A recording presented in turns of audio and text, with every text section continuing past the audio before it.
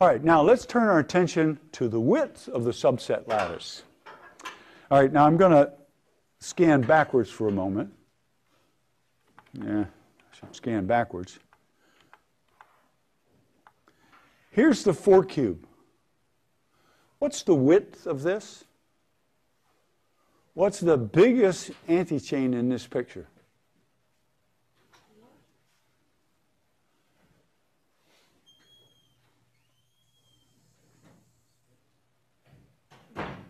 You should say, well, it's at least 6. I see a 6-element antichain staring at me right in the face. Do you? Look at all the subsets of size 2. Let me back up one more. Look at all the subsets of size 2. 1, 2, 1, 3, 2, 3, 1, 4, 2, 4, 3, 4. If you take any 2 subsets of the same size, as long as they're different sets, neither is a subset of the other. So all the sets of some size, any fixed size, form an antichain. And there are 4 choose 2. What's 4 choose 2? 6. 4 times 3 over 1 times 2. 12 over 2 is 6. There are 6 subsets of size 2. So the width of this is at least 6. Now, when we first started talking about width, I deliberately gave you some examples where it was not easy to find out what the width was because the antichains were difficult to spot. There are antichains in the big subset lattice that go up and down. You should not think of antichains as just being flat things like this. But having said that, I don't see one that's any bigger than 6. Well, back up and just look down at the little one, the 3 cube on the lower left. What's the biggest antichain you see in that?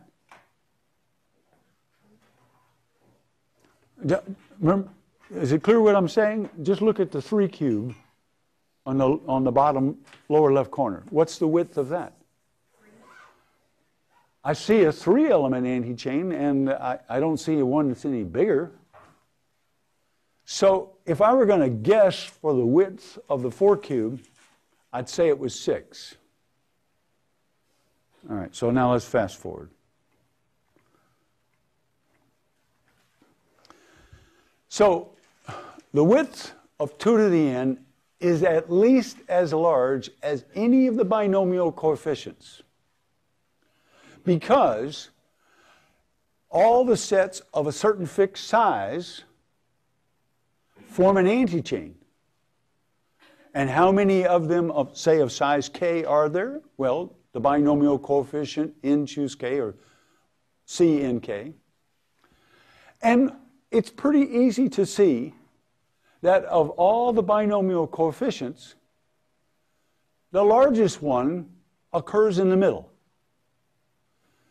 It's c n choose, well, round n over 2 down or round it up. When n is odd, there are 2 binomial coefficients of equal size that are the largest. So in a 13 cube, the 2 biggest binomial coefficients are C13 6, or 13 choose 6, and 13 choose 7. They're the same in size.